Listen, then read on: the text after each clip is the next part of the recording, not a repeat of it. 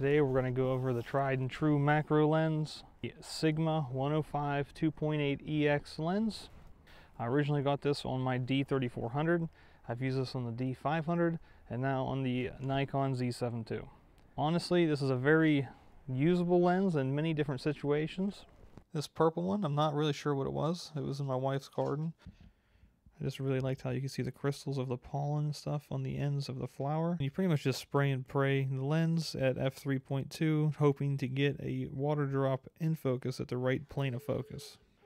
The next little segment we got here, this is a little bit more action oriented. Since I didn't have a 2.8 lens for this rodeos, I took my macro lens and used it as a sports lens. And as the sun was setting, there was no way I was going to use my Sigma 150-600 on this.